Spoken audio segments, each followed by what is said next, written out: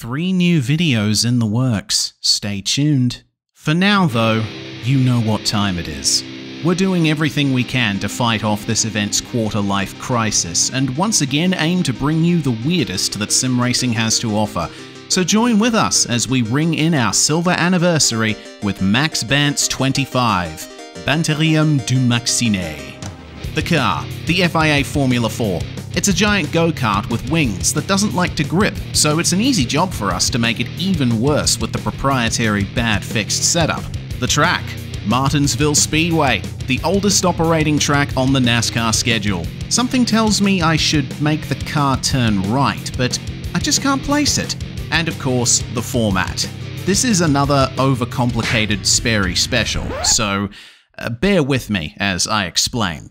This being the 25th Maxx Bantz Open, it seems appropriate that we make a return to a points-based event like we did in the very first, but this is slightly different. So it's a 150-lap, 78-mile race with cautions active. The drivers all start on 0 points, and every 10 laps, the top 4 drivers across the line are awarded points. First place gets 5, second gets 3, third gets 2, fourth gets 1.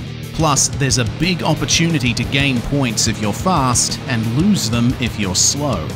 The main pack is defined as the largest group of cars all within 1 second of each other. That's important, remember that.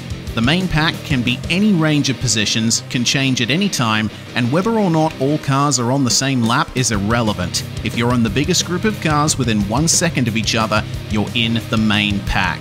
Any driver who can break away from the front of the main pack and gain a lap by connecting to the back of it gains 20 points. Inversely, any driver who falls off the back of the main pack and gets caught by the front of it loses 20 points.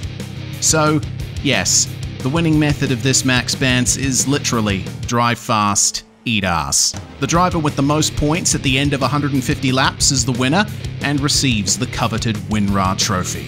This is when it's happening. As always, the Saturday of week 13.